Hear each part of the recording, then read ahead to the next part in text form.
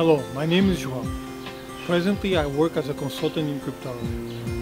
I have a bachelor's degree in electrical engineering and did graduate studies in theoretical physics. I also wrote a book concerning a topic that fascinates me. Now I will solve a very important mathematical problem without using any formula. Prime numbers are known to be random. No pattern has been found to date. I'll show you that prime numbers follow a pattern.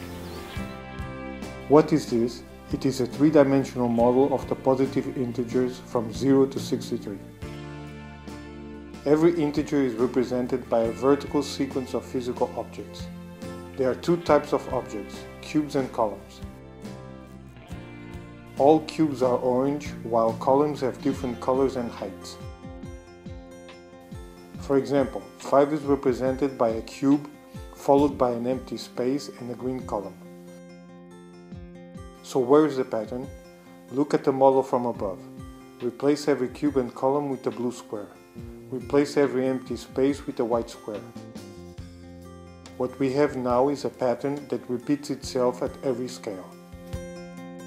This is the first scale, second scale, third scale, fourth scale, fifth scale. Primes can be classified into three groups: single, consecutive, and twin. Single are isolated primes, while consecutive and twin are pairs of primes. Assume that each prime can only belong to one group.